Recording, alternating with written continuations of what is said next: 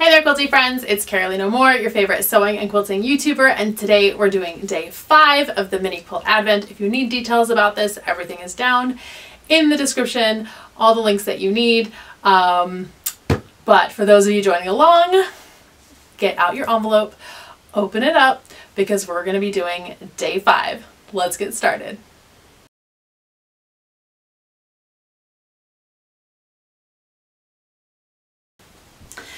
Okay, we're going to take the masking off of our templates here. There we go. Here we go. And here we go. All right. Oy. Any scratches on it, I know that I did it because I'm the one who's dropping it after it's been unmasked. Okay, today's template is a 3-inch diamond. This is a super fun shape. We need to cut 2 each from 2 different fabrics. So I pulled out this print again. I think it's super fun. And I pulled out this kind of more, it reads a little more solid. So something a little wild and something a little solid. Now I could, let's see. Whew, lots of options here. Let me pull out just this one.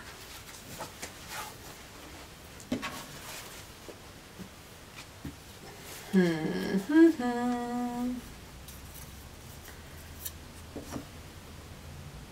could feature her.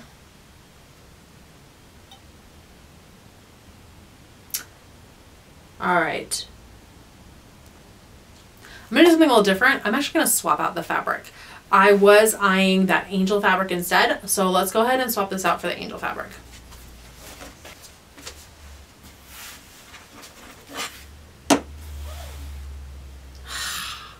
Okay, that was a good choice.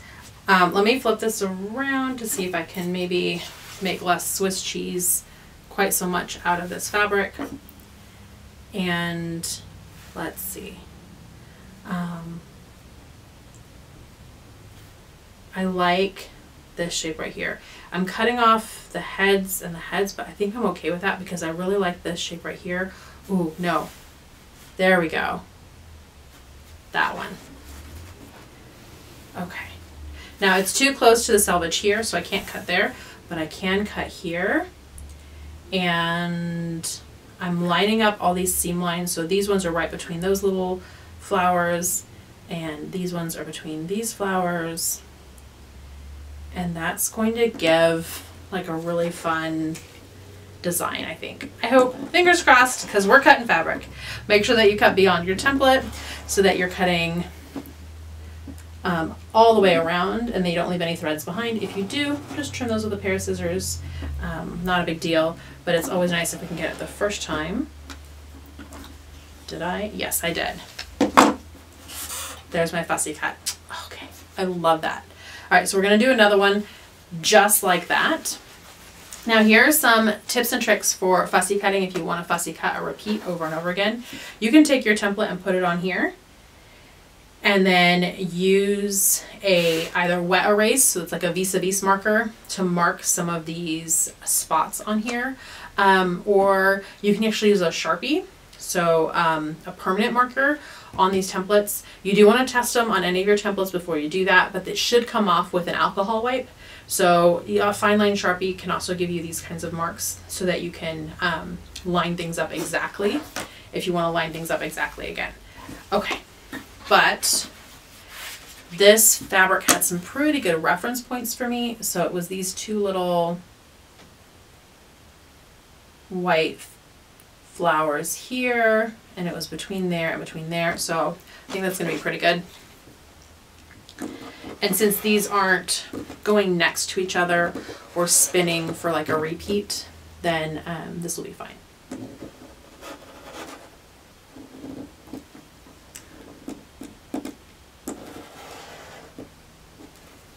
Did I do it? Yes. Okay, got that cut. All right, and so now we're going to do our red fabric. This one is much easier. If I want, I could actually fold this fabric in half and just cut 2. So let's go ahead and do that so you see what that's like. I'm just going to fold it in half and we can cut 2 at the same time. When you're not worried about fussy cutting, you can cut a little faster, a little more efficiently. So let's bring that in here. And cut 2 at the same time.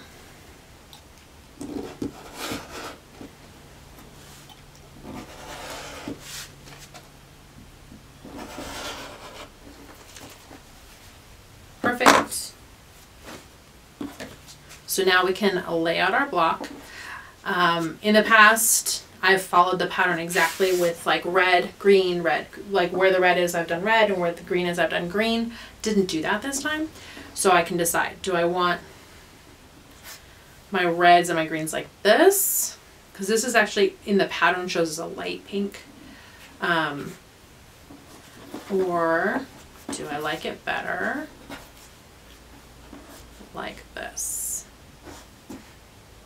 They feel about the same to me. I felt like the first one like a little better. So I'm going to go with that first one.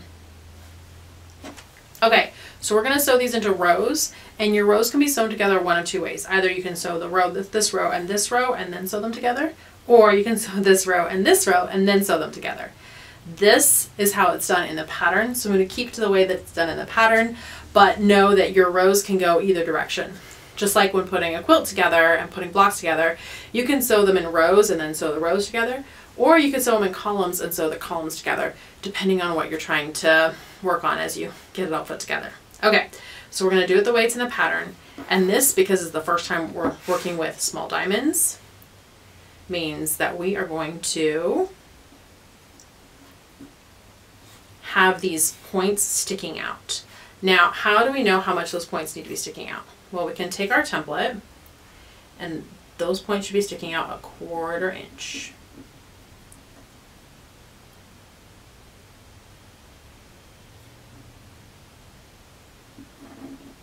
So I'm using this 1/4 inch seam line and lining it up there, and I can't see it lined up here, but I'm going to assume that if it's lined up there, it's lined up here, and that should be good. Okay, so I'm going to then take this without shifting to my sewing machine, and if this is working right, then my stitches should start and end right where those fabrics V together. And I'll show you that in just a second.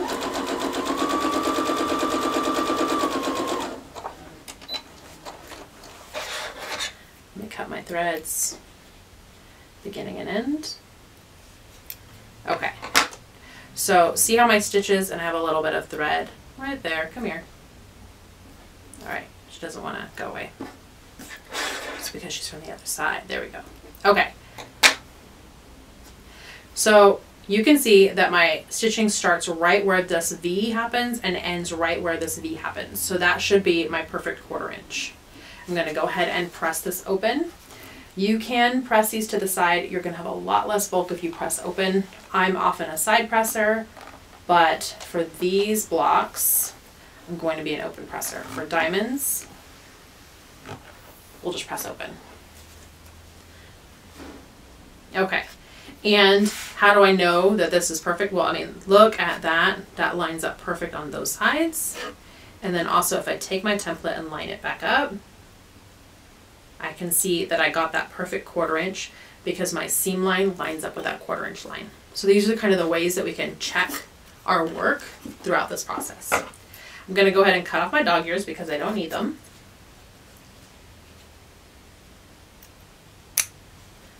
There we go. And now I'm just going to do the other one. Same way, lining it up.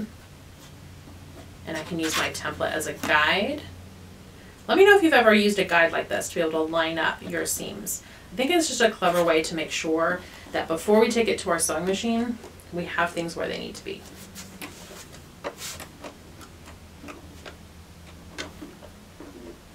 And then I also have a guide on my presser foot, and that helps me sew a perfect 1/4 inch.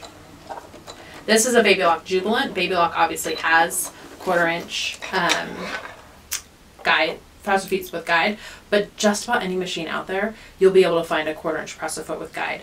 Just go to your local sewing machine dealer. So look up, so in my case, I would go to babylock.com and I would put in my zip code, and that would tell me who is my local dealer.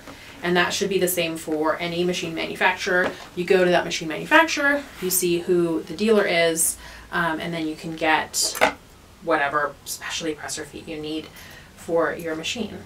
And a 1/4 inch foot with guide should be a pretty standard one that you have. Definitely want it in your toolbox. Okay, so we've done both of these, and now it's time to sew the rows together.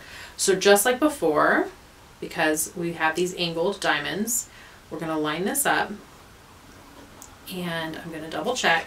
I tend to do a little bit of a big 1/4 inch. So yeah, I need to bring this down just a little bit. A big 1/4 inch.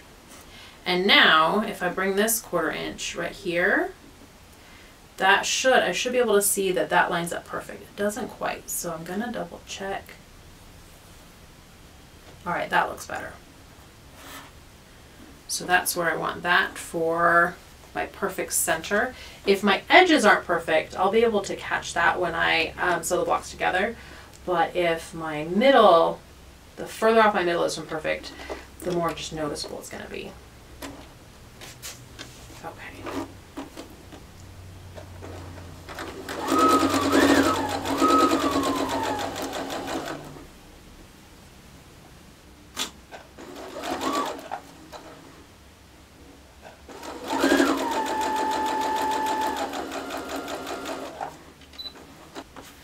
Okay, my edges are a little more off than I'm used to, but let's see how that middle is.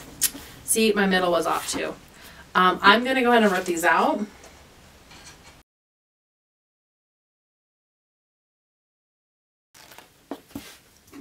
Forgot I have my zippy ripper here, so I can rip this out super quick. So fast.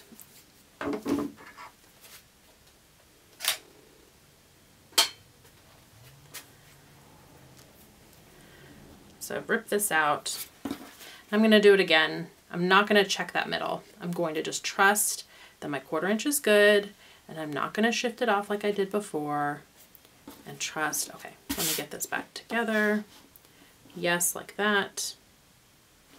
Okay. Here and here. Can double check this with the edge of my ruler. Okay.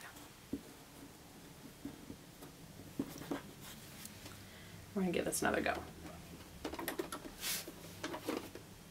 There is another method with a pin that you can use. I'll show you that in a future video.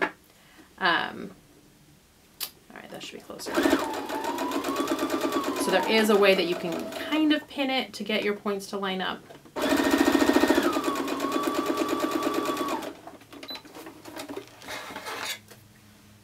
Okay, let's check it.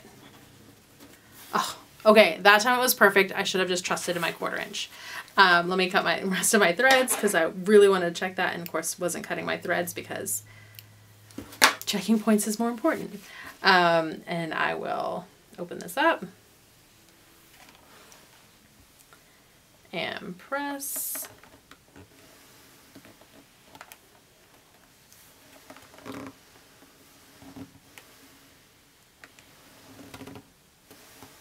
There we go. Okay, so now I can cut all my dog ears. I can trim this up with my big day 1 template, the 6-inch diamond. You can double check it with a 6-inch diamond too to see how we did. That looks pretty good. All right, friends, that's our day 5 block complete. It turned out so good. I'm so excited about this block. I love how it came out. We'll put it with all its friends up here. We'll just put this one on this side right here. And that puts us through day 5. Make sure that you like this video, that you comment, letting me know where you're at. I love seeing your comments and seeing your progress. And subscribe to this channel if you haven't already. Friends, I will see you right here tomorrow for day 6. Bye for now.